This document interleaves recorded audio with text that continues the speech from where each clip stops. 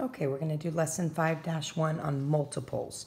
So when we want to find the multiple of a number, we just basically skip count by that number. So if we want to find multiples of 2, it's 2, 4, 6, 8, 10, 12, 14, 16, and on it goes.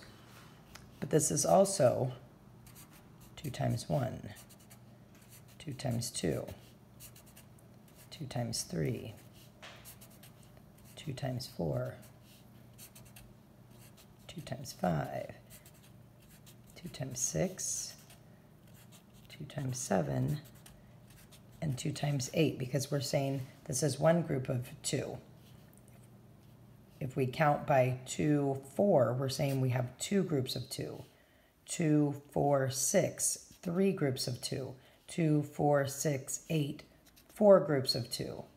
5 groups of 2. 6 groups of 2. Each time we're counting by 2s, we're adding another group of 2. So the multiples of 2 are 2, 4, 6, 8, 10, 12, 14, 16, 18, 20. On and on they go.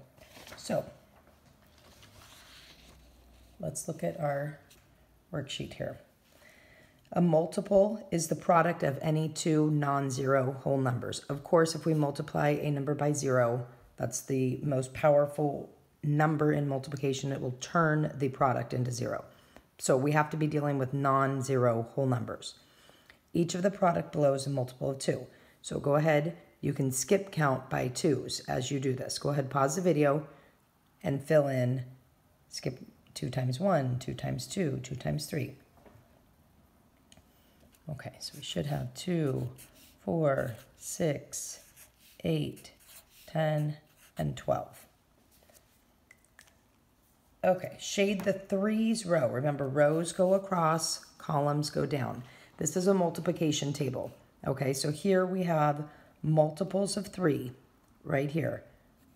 So 3 times 1, 3 times 2, 3 times 3, 3 times 4, 5, 6, 7, 8, and 9. So we're shading the multiples of 3.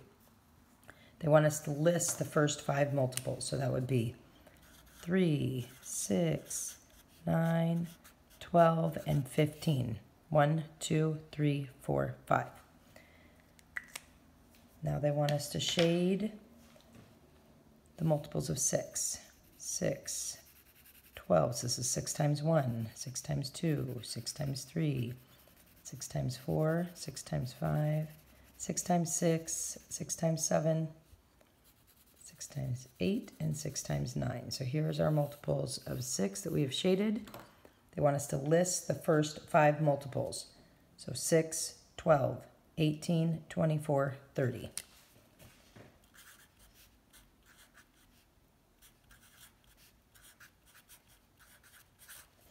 Okay, so here's where we're going to take a look at our distributive property. Remember that our distributive property, if we have 6 groups of 2, we can keep the 2 the same and break down the 6 into 2.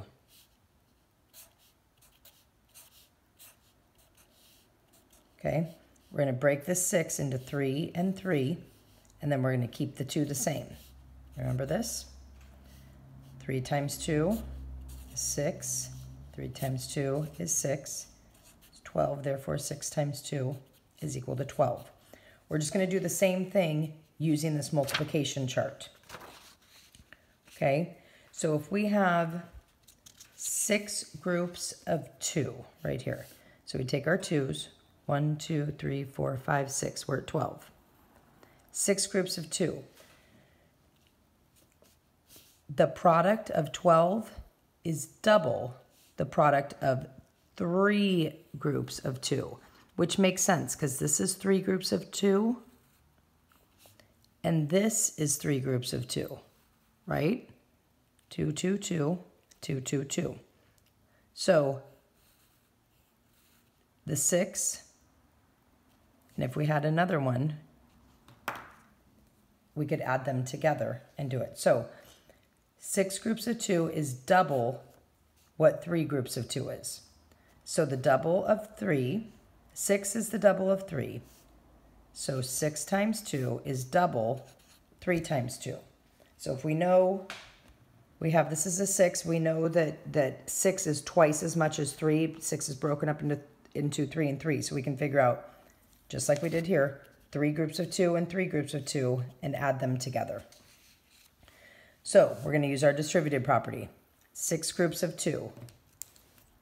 Our 2 stays the same. Our 6 is broken up into 3 and 3. So the 6 gets broken up into 3 and 3. The 2 stays the same. Remember, one of them needs to stay the same. And then you can break up this one into 3 and 3. So 6 groups of 2, they just brought that down. So this 3 groups of 2 equals 6, and 3 groups of 2 equals 6, and 6 plus 6 equals 12.